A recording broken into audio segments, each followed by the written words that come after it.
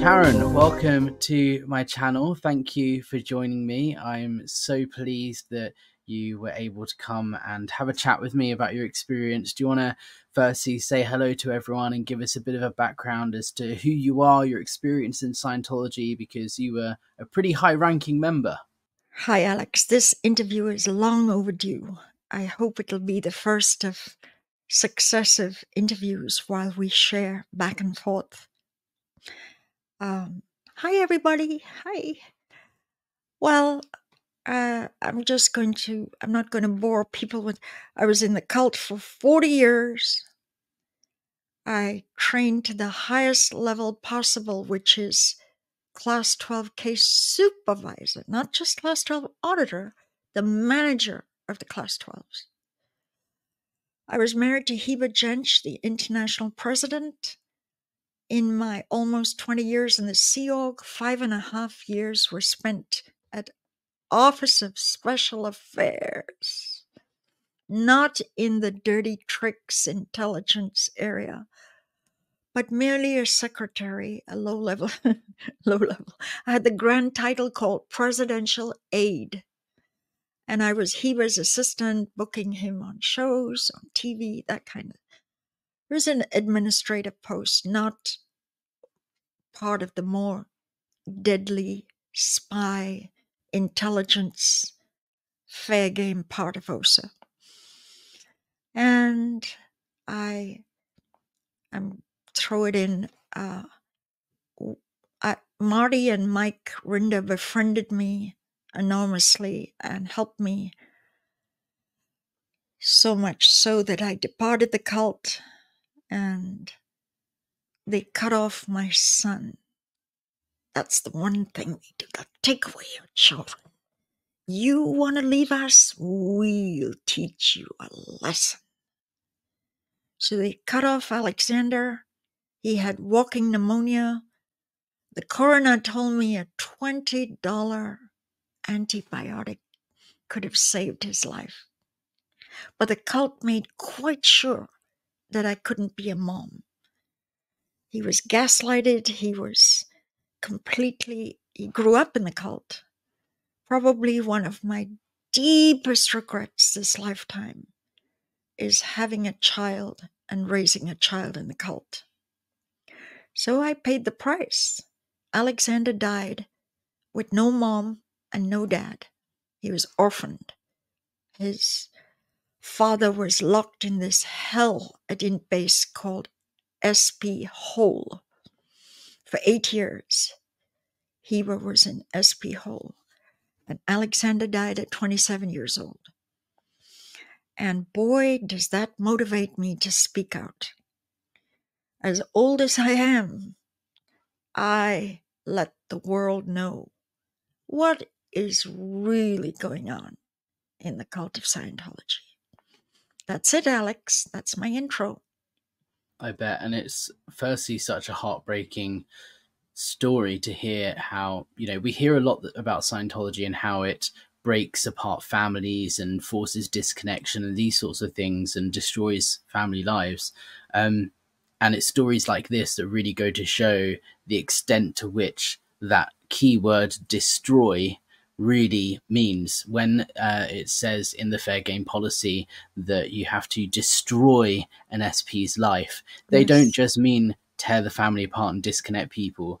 If they can, they will literally not get in the way to prevent, easily curable illnesses and things that could save someone's life. And I just wanted to say firstly that I'm so sorry that happened to you, and it must have been quite heartbreaking. Alex, I've many a day shed my tears. I've come out stronger. You know the old saying, that which doesn't kill you makes you stronger. In hospitals, they have this bacteria now that is completely immune to any antibiotic. They call them superbugs. And these bugs have learned to, you cannot destroy them. They're going to destroy the host of the body they land on. I sometimes feel like a superbug. They've tried program after program after program. She's an auditor, she's a hooker, she's a Russian spy, she's a lover of everyone, on and on and on and on. And I'm alive and well, and I speak out, and I have huge circles of friends. So I'm alive and well, never been healthier. Here I am, Alex. Here I am to share with you. Do you want to talk us through a little bit about, for those of you who Fair game. aren't regular SPTV viewers, people who aren't so clued up on Scientology, what is this OSA thing we're talking about, fair game? You know, how would you describe it from your experience working in the Office of Special Affairs? You know, Alex, 2 weeks after I came out, the FBI visited my CPA, and they had an anonymous phone call that I was trafficking in children for underage sex. So I was a class 12 one day, and they found out I was talking to Marty and Mike through their spy thing, and now I was a child trafficker. Can you believe it? And class 12, for those of you watching, is like, that's the highest level of auditor you can get. You're top of the game. You are, you know, well respected, well trained, and within the church, that's a high accolade to have achieved. So 1 minute you're like a superstar, golden kind of Scientologist, and the next day you're trafficking children. Yeah. Right. There are only 8 people on Earth that ever reached class 12 CS. 8 people on Earth since the movement began. Anyway, doesn't mean anything, class 12. So I got called frantically to ask what happened here, and Bill Green told me that the FBI and a child trafficking expert were interviewing him.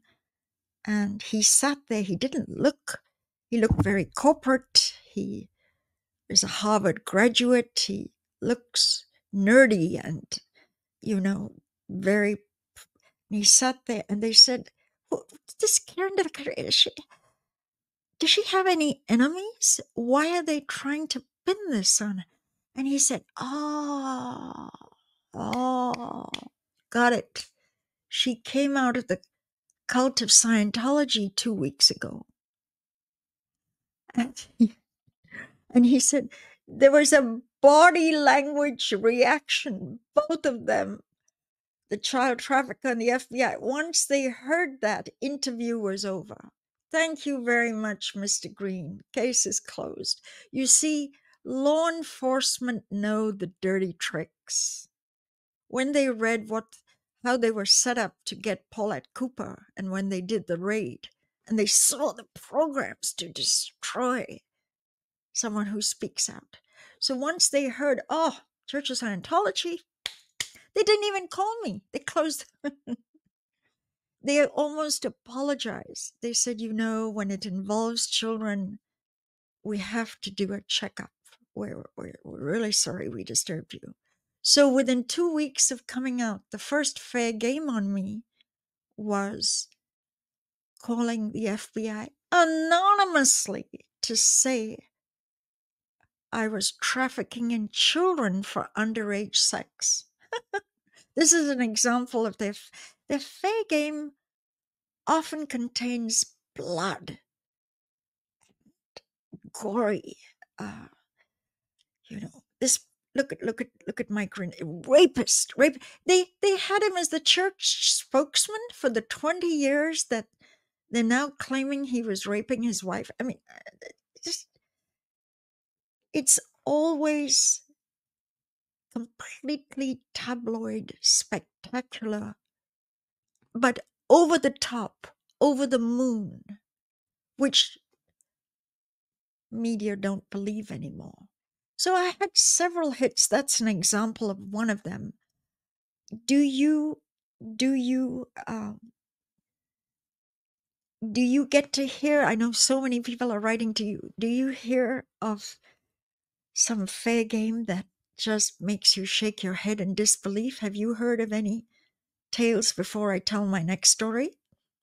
Absolutely. I mean, it's so clear that the Church of Scientology, although they publicize and tell the world that they're about spiritual enlightenment and helping people live a better life, the motto is making the able more able, right?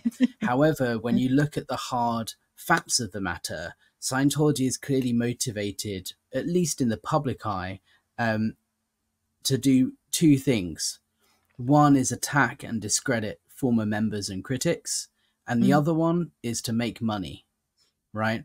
If you look at the PR yes. image that Scientology so vehemently defends and has this whole Office of Special Affairs set up, it's all about protecting Scientology's image.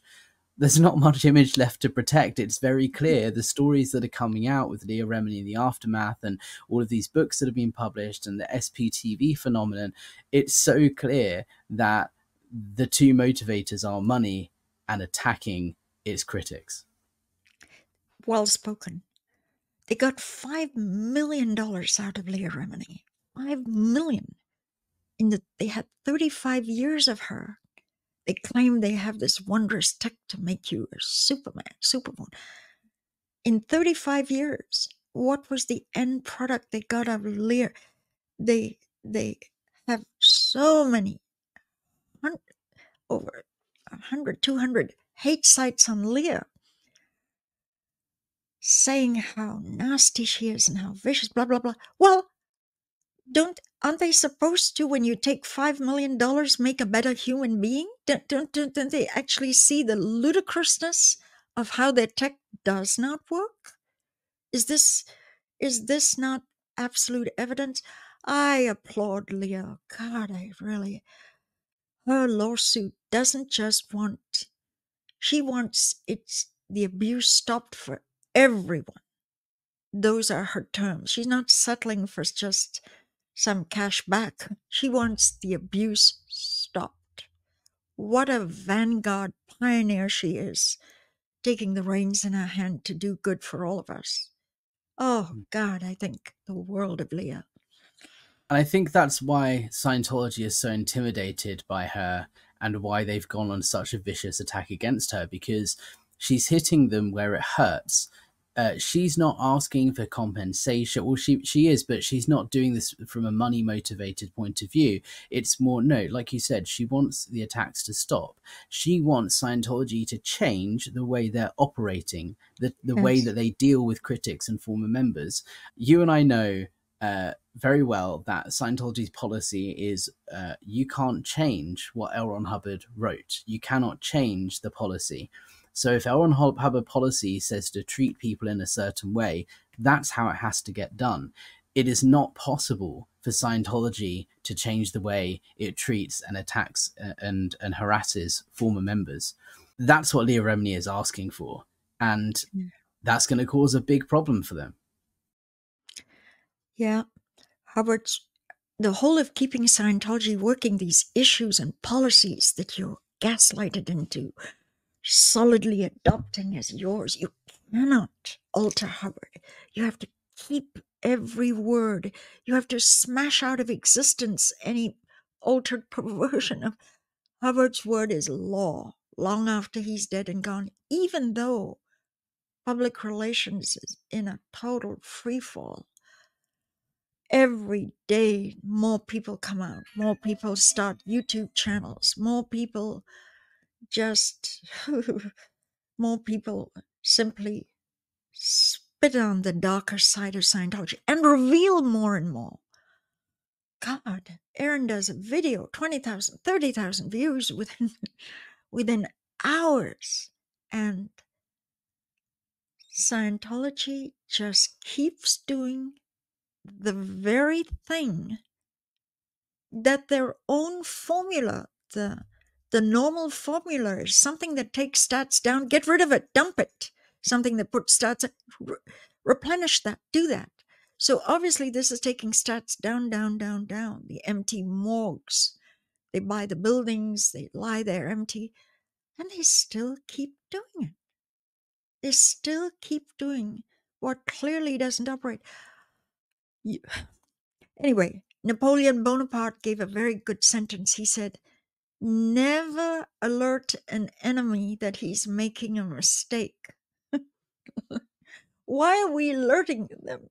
But we're alerting them because we know damn well they can't change.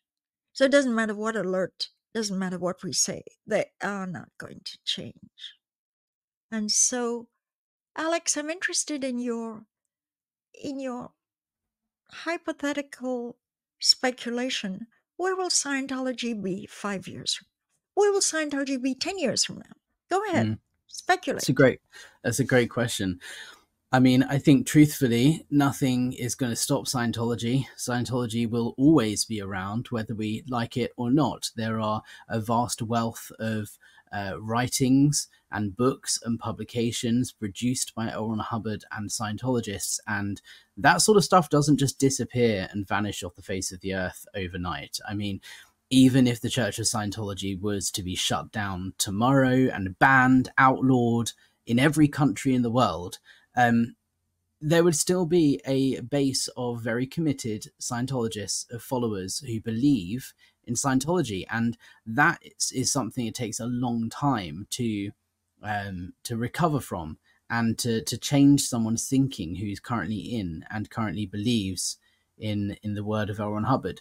So realistically, it's going to be around for a very long time. Even if you look at the physical facts, they have vaults around the United States where they have engraved L. Ron Hubbard's books and records onto gold plates in titanium boxes filled with argon gas in these nuclear-proof underground bunkers. They spent millions on this project. Even if there was, a mass extinction event tomorrow, Scientology scripture will be here for thousands of years, whether we like it or not. So we have to face that as a fact, and we look at, okay, well, how do we start to dismantle this organization and this structure? And over time, the more abuses and harassment and so on that gets exposed, the more that becomes public knowledge, the easier it will be for people to see the truth and realize the actual effects of this organization. And hopefully that will start people thinking, what is this organization I'm a part of? I thought Scientology was doing good work, and there's this story here and this story here that actually it's not. And so I think it's hard to put it on a 5-year, 10-year, 20-year plan. I think Scientology is starting to dwindle. It has definitely shrunk a lot in the last 20 years, but it has a lot of fight still left in it. At the recent estimates of about $3 billion, it's probably more now. They have hundreds of millions of dollars invested in real estate around the world. They have a small number of followers that have a very large amount of wealth. And the organization has been so focused on generating income for the last 20, 30 years, at the very least. They have a lot of financial buffer to cope with the defense and with the bills and anything else that sort of comes their way. Yes. I want to tell you that just changing the law a little bit. Let me give you an example of the mafia. The mafia were just impregnable. They just didn't matter what president came and went. They were strong. They were made multi-billions in revenue annually. So Rudy Giuliani and a couple of other wizards, they changed the law. The law is called RICO. And they tweaked the law. If a bunch of people are plotting together, they come under a RICO statute. You can get the whole, if you were part. The thing is, they took down one family after another. All that happened was a law change. Now, it doesn't matter how many buildings they have. The buildings can be confiscated, but the government is not some little twerp lying in the corner, totally impotent and stuff. There may be local prosecutors that don't feel they want to take on $1 billion. But the government, the Department of Justice, I won't even tell you how many reports have been sent. Well, I know in 1 year the FBI got 300 knowledge reports, 300 of what the cult was doing after tax exemption. Once they got tax exemption, they felt they could do anything to anyone. SB Hole started in 2005. They got tax exemption in the 1990s. So you see, they got bolder and bolder and more criminal. And why I disagree with you in terms of Scientology is already online. Every part of their it might exist free source to everyone. Who you want to study all that? Help yourself. It's online. But is it really sustainable with such self-sabotage?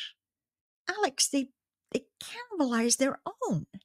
They This beat is up where their the own. difference is. Yeah, this is where the difference is. You know, there's a difference between the subject and writings and teachings of Scientology, and then there's the organization and the structure of the Yes, Church of Scientology. bingo. I definitely think the Church of Scientology won't exist forever, but the teachings, the principles, the philosophy, they will last for a very, very long time. And that's the differentiation that needs to be made between Yes. anyone can pick up a book and read it and decide that they want to believe in that and follow that. And, you know, that's fine, be my guest.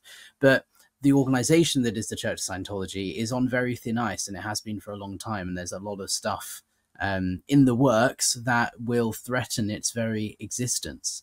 And that's why there's been such a huge push for Scientology to raise money from its members over the last 20 years.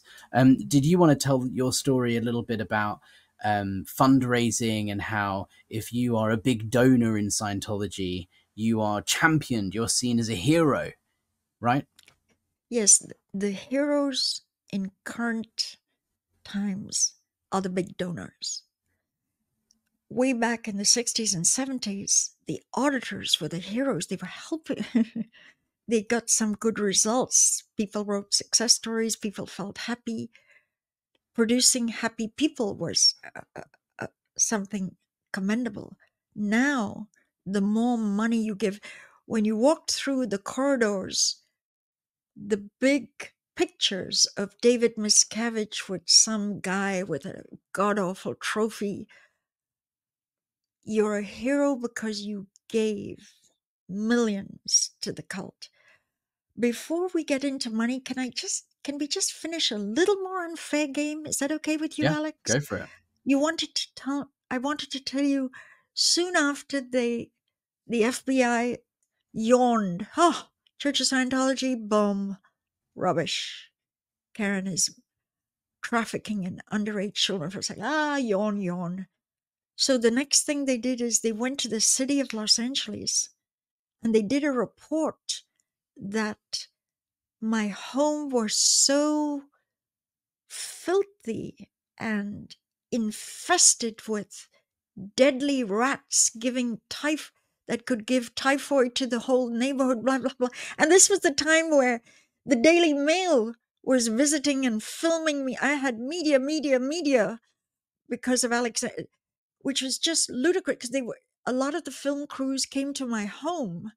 So there was documentary evidence of my living room with all the Kincaid paintings. So they did this, and then they followed it up with a letter to animal control saying that I was torturing my animals. Anybody who knows me even briefly knows that I am a complete passionate animal advocate, right? And so they wrote these two letters. So I had inspectors show up from the city of LA and they said, got this report that there's such,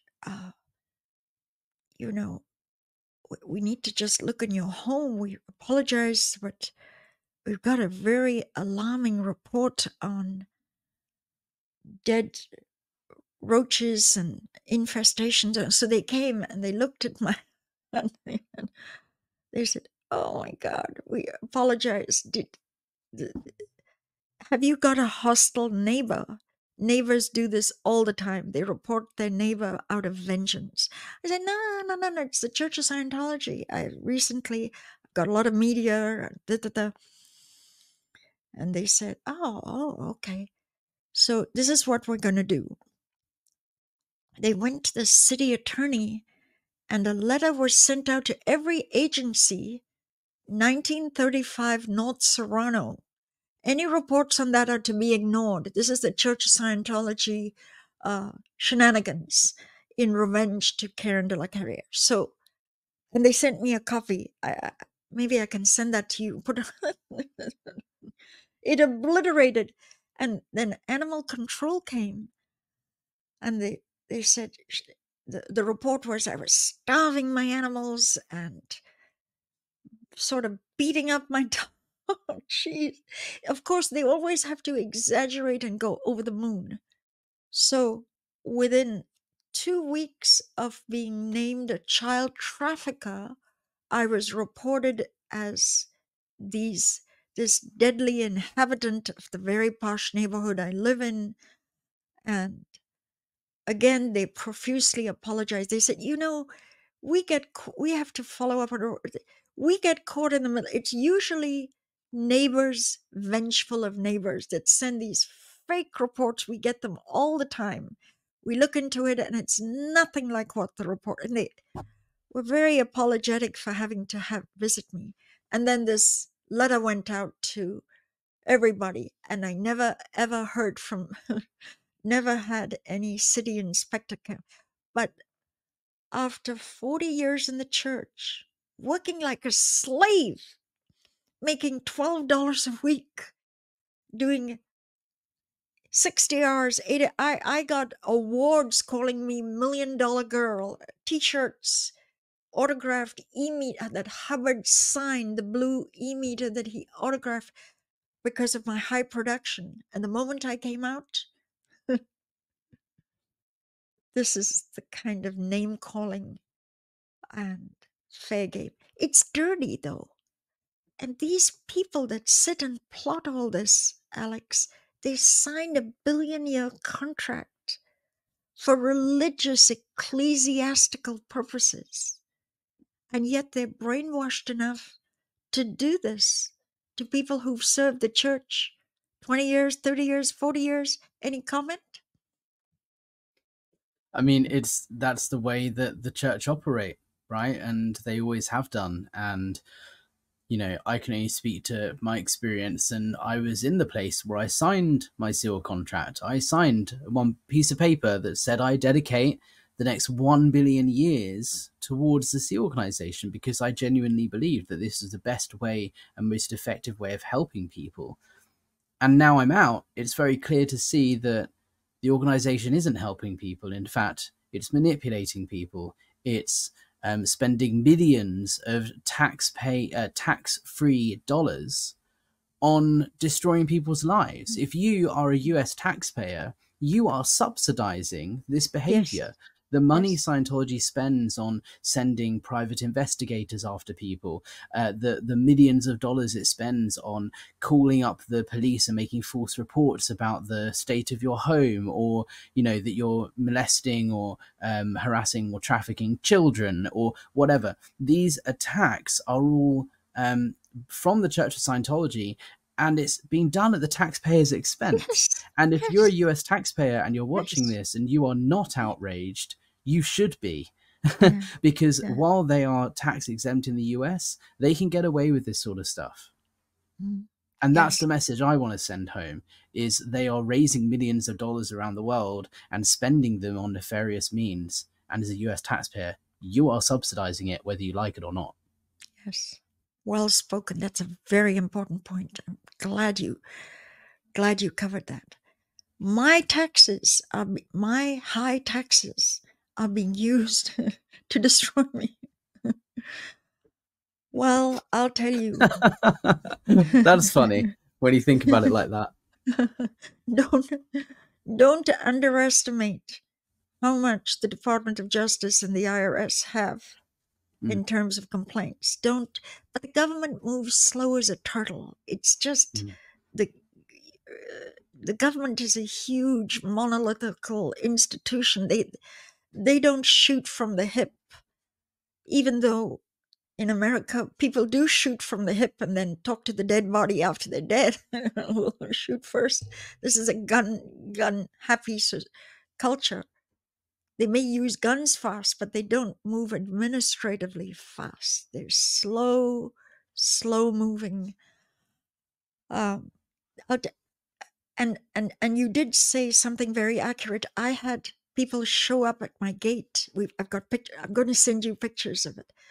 And the people would say, "Oh, I'm a journalist of Freedom Magazine. We want to interview Karen de la Carre." They would come to the gate. This was all intimidation to get me to shut up. And Jeffrey would usually go to the gate. He sort of firewalled me. And sitting in the car would be a PI with the journalist with a gun in his holster. They are arriving with a loaded gun. And Jeffrey did some beautiful handlings. He just would give messages to David Miscavige. And you tell David Miscavige. So they went through this phase of showing up at my gate. I thought, I never show up at any org. I never join those demonstrations. How dare they show up at, of course, I have high electronic 8-foot tall gates that work. You've got to be buzzed in to enter the property. So they weren't accessing the property. And then I had a funny little episode where a girl showed up. You know, they study it. They were studying everything. Now I'm on the back burner and I'm happy to be on the back burner. But in those days, I was doing these videos and I didn't have 20, 30, 40 other people doing videos. I was doing video after video. And this girl came with a bird. She knew I did bird rescue. And she said, "Oh, I want to see Karen. I've got this bird." And Jeffrey said, "Well, I don't know if Karen's available." And she said, "I need to tell Karen things are different. We've changed. She should check it out. We're a kinder, gentler." We videoed all this, and within minutes we put it on YouTube. So the cult was trying a different tactic to try and tell me, "Oh, come on, stop with how bad we are. We're kinder, we're better, we're sweeter." That was hilarious because she didn't want the bird rescued. She wanted.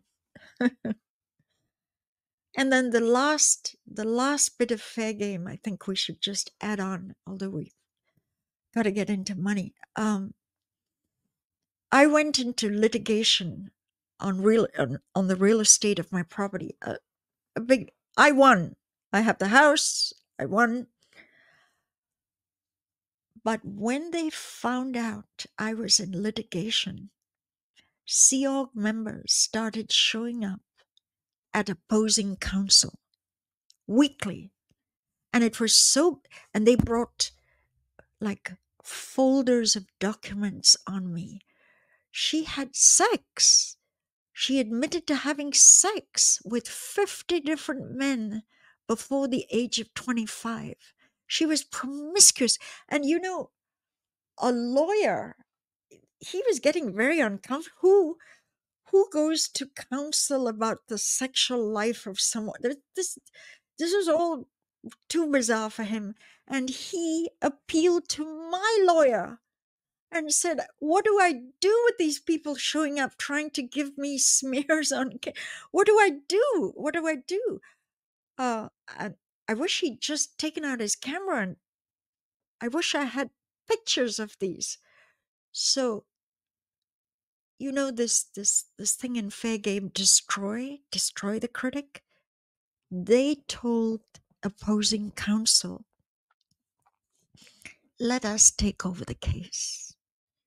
We can destroy her and make her homeless.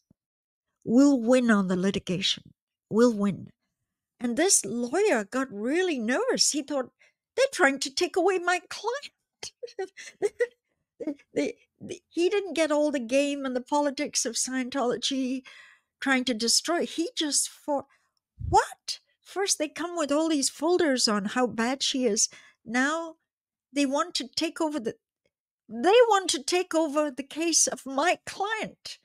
And And he also, became, let's not forget, most lawyers, even if they're on the opposing counsel, they don't want to destroy your life, right? yes, They want to come to a resolution, right? No exactly, lawyer wants to go to court. The goal is exactly, always to try and litigate, to try and figure the solution out, and make sure that the law is upheld in a fair and equal manner. And sometimes perfect. that's to some people's detriment, and sometimes not. But no lawyer, even if they're against you, is going to want to destroy your life and make you homeless. So that lawyer must have been like, what? No, I don't. Yeah, you might win the litigation, but I don't want to destroy her life. I just want to win this case. Alex, you are so perfect sometimes in how you absolutely get it, and you put it all the right words. I could not have said it better myself.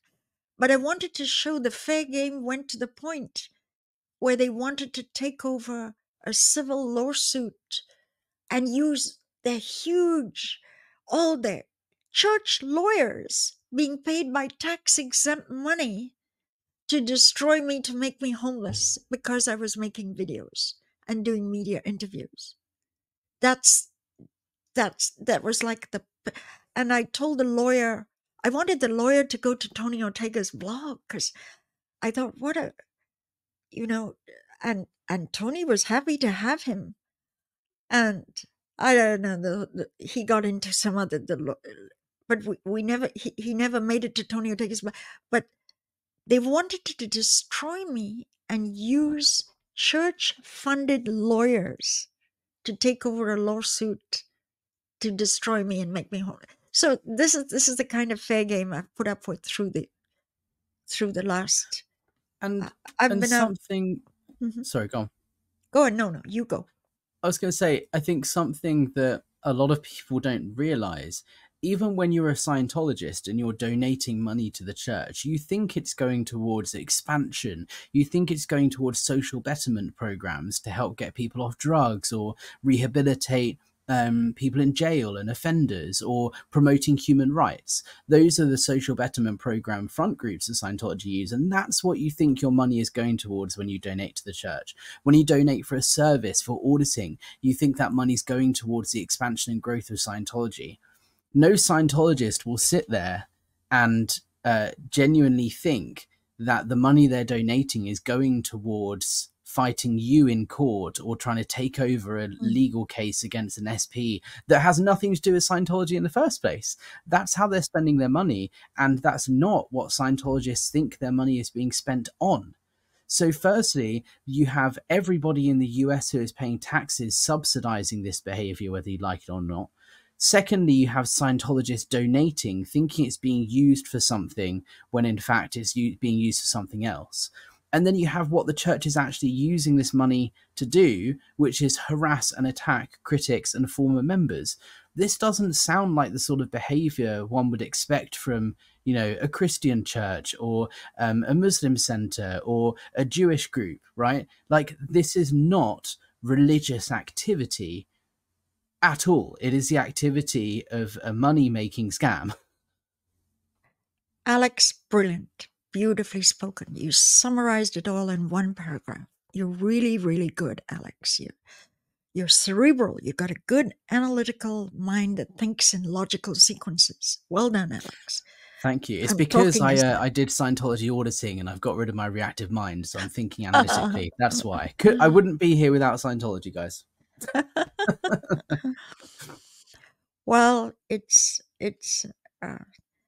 it's a bitter lesson. I put 40 years of my life into this. 40 years. Ooh. 40 years of my life. It's a Shakespearean tragedy. After 40 years of my life, they took away my son in a kind of kidnap, divorced him of me, never let, and he died at 27 years old after I sacrificed 40 years contributing to them. What a bittersweet, absolute wake up call. However, I rejoice in the fact that I have completely, No more gurus for me, no matter what life. I do believe in reincarnation, but I believed in reincarnation long before I joined in fact, I joined Scientology partially because, I wanted something that validated reincarnation, that I had certainty of. So I'm happy that this lifetime was a hard learned lesson. Now back to the money aspect. They had a technique, Alex, of letting 4 Sea Org members. It's quite intimidating when 4 members in full fruit salad, campaign bars, and lanyards, and Sea Org caps with the laurel leaves arrive at your home. And they would arrive late at night. And they had a target to not leave without a significant sum of money. They would keep the person up till 3 a.m., 4 a.m. They would not leave till they siphoned out 30 million, 40 million. You take out a trust deed on your home. You empty out the college savings accounts for your kids. They would just be so trained to vampire with suction out the blood and with long teeth, and only leave when they had the money they could get out of you. So when you say, oh, Scientology may be around, you're right. The Church of Scientology is not sustainable. This conduct is hideous. What they didn't tell the poor hapless victim is that they have a couple of billion. They were taking the last gold out of the teeth of the poor victim without disclosing how much money they actually had in Sea Org reserves. Sea Org reserves was a billionaire, and this poor hapless victim was contributing to the war chest by giving up his life's work and going into debt in the future, right? The amount of money extraction is... I wanted to tell you the little anecdote of this lady who lives down the road from me. Her husband died. While the body was still cold in the morgue, Sea Org descended on her. She owned a home, which was, I think you call it freehold, when there's no more debt owed on it. You don't pay a monthly mortgage. By the time they left, she was mortgaged to the hilt. At 78 years old, she had to go back to work just to pay a mortgage to live in a house. They had mortgaged the house. They took away the life insurance of her dead husband. He hasn't been buried. There hasn't been a funeral ceremony. They took his pension. Anyway, they walked away with a vast amount. See, we started wondering, do they really want to sell $20 comm courses? Do they really want to sell an intro course for $100? They want to move in and get 5 million in one fell swoop. And the reason I mentioned this lady, I can even send you a couple of pictures of her.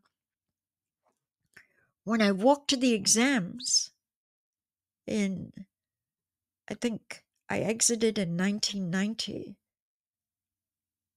No, I exited the Sea Org in 1990. In 2010, outside the examiner's office, I told you the heroes and the heroes are those that have given millions. There was this picture of her as a multi-million-dollar donor. And then as I looked up the web, and she was the hero of the week or flavor of the month, because while her husband's dead body lay in the morgue, the cult was able to get millions out of her. I don't know if it was 4 million, 5 million, whatever. Any comment? I mean, it doesn't surprise me. This is the sort of activity we see around the world. This is what Scientology does, and this is why money is such a big motivator for Scientology. They suck you in with $50, $100 courses. Hey, come and learn about yourself, learn how to communicate, learn how to raise children or whatever it is that they get you in on. They find your ruin. Once they found your ruin, that's the thing that you want to change most about your life. Then they use that and they hang that above your head as blackmail power. And when you're going through a traumatic experience, losing your husband, what most churches would do is be there to offer a helping hand and some support. We're really sorry to hear what you're going through. How can we help you? How can we assist you? If you need some spiritual counseling, come and see the priest or whatever. Yeah. The Church of Scientology's support for a parishioner in need is to show up and Yeah. ask for money and get her to remortgage her house. Yes. They hadn't even taken her in session. This was the night he had died in the morning, and the vampires descended on her to get her net worth relentlessly. But that's just one story of many. The cult had become so dishonest. And American Express is one credit card that watches computer trends. So before we get into this, I think we need to give a little bit of context, right? We're talking here about the chase wave, right? The chase wave is a later iteration of what happened with American Express. Yes, so for correct. those of you watching who have heard about the chase wave, it's a credit card scam fraud that Scientology engaged in fairly recently, 2013, 2014 to about 2017, 18, around those sorts of years. We can talk about that in a moment, but you have to understand this was not a standalone one-time incident. When Chase Bank blocked their payments to Scientology organizations, if you hold a Chase Bank card, you can't use it to pay for services at a Church of Scientology.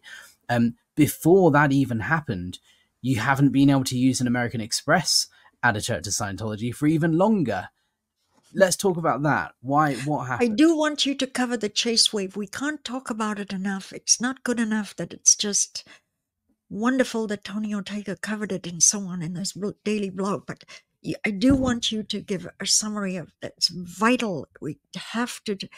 So American Express did an analysis and found out that Thursday before 2:00, there were huge sums put on.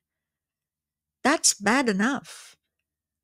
But some of these were like $40,000, which was in those days membership to the IAS. Then it went up to 50,000. I believe it's 60,000. It's gone up. But in those days, it was $40,000. And church regs actually coached people. Go ahead and charge it. Then you can just declare bankruptcy. You don't have to pay it. Let American Express swallow it. They're rich enough. When American Express found out the scam, Church of Scientology, and they then made American Express card invalid. And this was quite a hit for the flag service, where a lot of people using credit cards, and you run out of hours. And Amex was no longer honored. Amex was blocked. Los Angeles Day Celebrity Center in Los Angeles, American Express made them persona non grata. How many religions do you know in the world that would be outed as crooks by Chase and American Express? Two huge credit card companies both found out about cult criminality. Amazing. Eventually, after many, many years and pleaded this and that, I believe Amex did give them, I'm not sure all orgs, but they got some privileges back in some orgs. But can you summarize the chase wave? That's such a vital story to tell. Go ahead, Alex. The chase wave is a similar sort of scam. It was where the bank systems weren't as instant as they are now. So if you were able to take out a credit card or a loan for, let's say, £1,000 or $1,000, just, for the sake of the conversation. When you make that application to the bank, it takes some time for that to process and go through on the system. So Scientology were encouraging its members to make an application to one bank, and then before the system catches up, make another application with another bank, and do this multiple times, so that this person ends up with $10,000 or $15,000 when they should have only had $1,000 of debt available to them. Now, I used very small numbers, but in real terms, actually, we're talking hundreds of thousands of dollars of debt for these people, that was then used to pay for Scientology services in advance. There were also cases of, for example, like you say, declaring bankruptcy so that that they didn't have to pay that money back.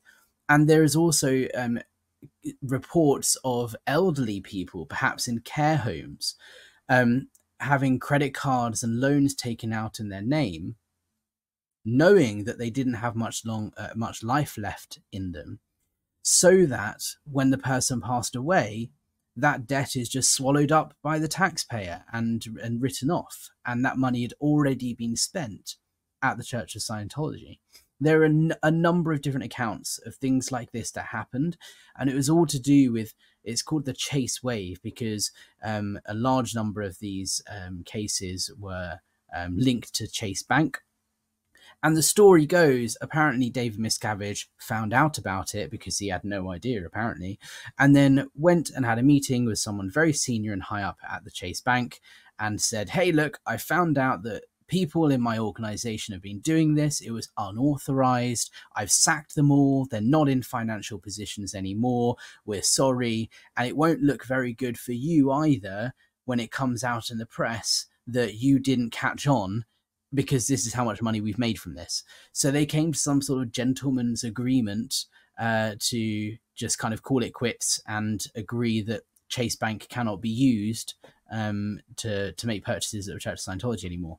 Now, these are all allegations, of course. I don't have any proof that that meeting happened. I don't have any evidence that any of this has happened, but there is evidence out there that these things did occur. And the facts of the matter is that Chase Bank blocked payments to Church of Scientology. So when you piece them together, you can put this full picture together. And this is something that happened globally. If you look at the UK revenue of the Church of Scientology over the same period of time, the amount of money the church is bringing in every year, I think it more than doubled. I believe it was actually a 5 times increase in their revenue year on year. The money on account, which means money people have prepaid in advance for services, went up and up and up and up. And then it stayed at that level. This fraud clearly stopped because that money on account hasn't been spent. They haven't been delivering the services that they have been paid for in advance. The church has since spent that money. And if everyone was to request their money back for these prepaid undelivered services, it would bankrupt the church. They don't have enough cash in the bank to pay for these services. And again, that's the facts of the matter. You can see it in the accounts. Very good. Like to simplify it in a little anecdote, a guy would be called up. Let's say he's in his 70s, he's in Hawaii, and they call him up and say, oh, in the 1960s, you did it. We looked up your account and you've got spare auditing hours that you never used. And he said, I do? They said, use up your hours. We're going to send you an airline ticket and fly you out from Hawaii. Be our guest. Use up hours that you've never used up on your account. This was all part of the fairy tale story.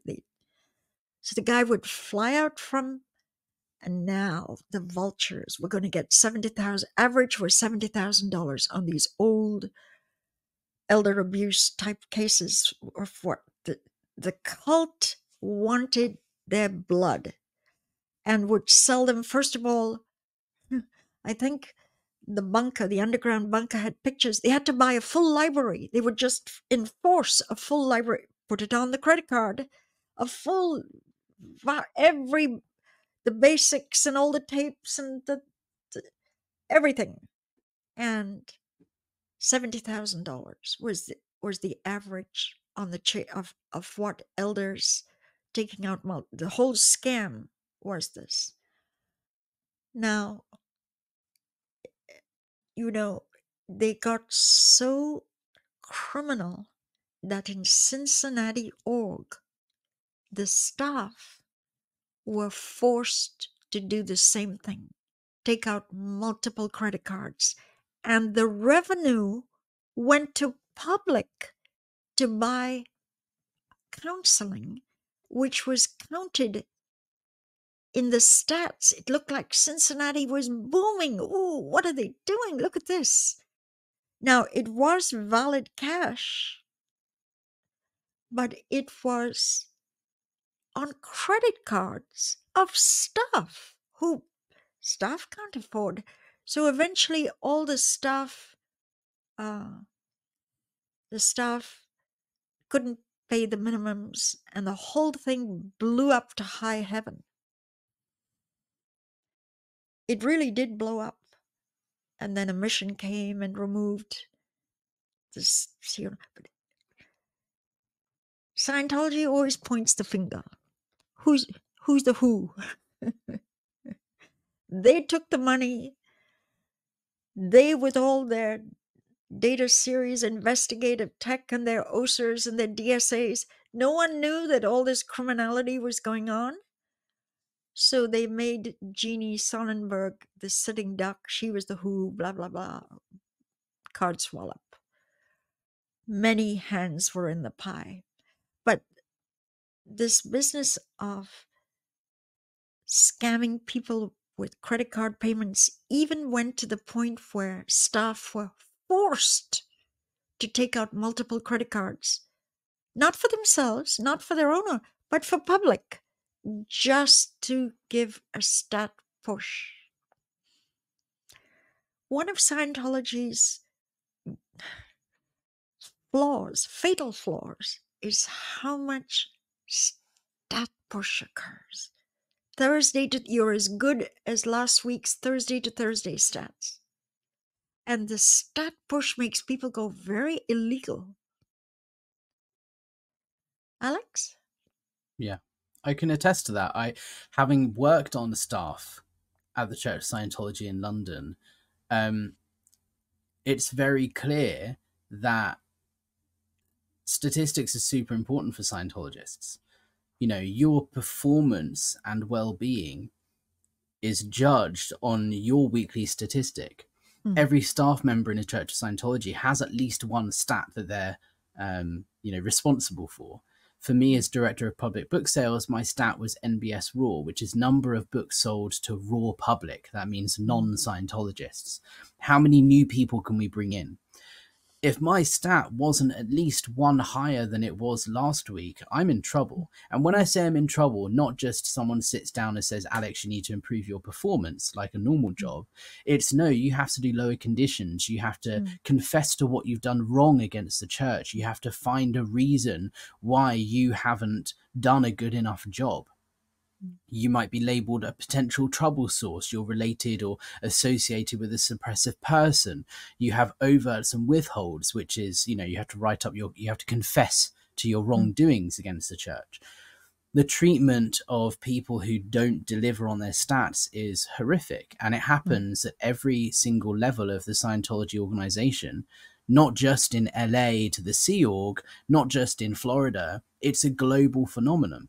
So you are under immense pressure that you put on yourself every week, because it's not like the church sit you down and, drill it into you. Like, you just want to avoid that treatment because the consequences if you don't perform or your stats aren't up each week. So you put the pressure on yourself. And because of that pressure, you then start doing stupid and crazy things. Like, I remember one week having the Dianetics book was, I think, £13 off the top of my head. But we had these little booklets that were from the Scientology handbook. They were called VM booklets, volunteer ministers. That was just basically like a little flyer leaflet type thing that talked about one subject, like communication or something. And they were only £1 or £2. So if it got to a Wednesday night, the day before Thursday, which is when the stats are counted, and I was 5 books sold lower than I was last week, instead of trying to find 5 people to sell Dianetics, I would find one person and sell them 5 VM books, because that is cheaper, it's less money, but I get 5 books sold. Right. So these are the sorts of tricks that you kind of learn when you're a Yeah. Scientologist to try and get your stats up. This is the pressure. And in the Sea Org particularly, and for higher up organizations, the pressure put on the Sea Org is even more intense, because if you have committed your life to Scientology, you're given accommodation, you're given food and all of this sort of stuff in return for your service. So the threat of your accommodation being taken away from you is very much real. If you don't perform, then you'll be punished. You get taken away the right to eat proper food. You just get to eat the scraps, the Yes. leftovers from everybody Yes. else. So people stay up all night and put immense pressure on themselves to really generate these stats. And that has, in the past, led to illegal activity. It's management by punishment.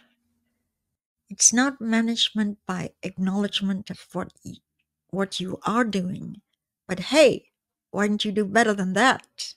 Cracking a whip on statistics. You see, none of this, when we review some of their, it's not sustainable. It just isn't. Did you know the racket of how they do all this fundraising for a local org? And they hit on the locals to fund a new ideal org. And the locals are conned. They think, oh, that's interesting. Our poor staff are hardly getting paid, but if they own the property, they'll get paid. Well, let's chip in here. And then what happens? The property belongs to the Church of Scientology International in landlord office and is rented back right off the top of the revenue made that week before staff are paid. Int management is paid for leasing back the property that all the locals were gulled into believing that they had bought and that the locals would own their own org. They scammed them. They cannibalized. It's a con even within the cult. The big fish cons and extracts. Look at all the outer org students who have to do slave labor to pay for their birthing and food. That's another con. But the cult is conning the outer org. I'm trying to show you how the conning doesn't go just outbound to poor suckers out there. They cannibalize themselves. There's so much self-destruction, self-sabotage, sabotage. Alex, I want to tell you that we haven't even I've got some great anecdotes on money fraud and stuff. Can we do a part 2 on this? We've hit the 1 hour mark, and we planned that 1 hour is as much as people will invest in a show. Can you invite me back to do part 2 of this? Yeah, absolutely. And it's been fascinating to talk with you, Karen, and start delving down this rabbit hole that is the Scientology structure, the finance, the pressure. And I'm looking forward to hearing more about that. I want to talk to you about your recovery process as well. One thing I'm working on at the moment is setting up Cause Over Life, which is going to be a non-profit organization to help people recover from Scientology. It's not the Aftermath Foundation. That very much helps people leave and escape Scientology. And the Cause Over Life is going to be a separate organization that very much helps people in their recovery process, whether it be mental health support or education, a resource hub online that's free to access. So I'd love to talk to you about your recovery process as well in a part 2, if you'd be open to that. Oh, absolutely. Absolutely. But there are more to tell on money. Money is a universe. I want to do that, plus as you say, the recovery thing. Fantastic. Karen de la Carrière, thank you so much. It was lovely to hang with you, Alex. Bye bye, everybody. Bye bye.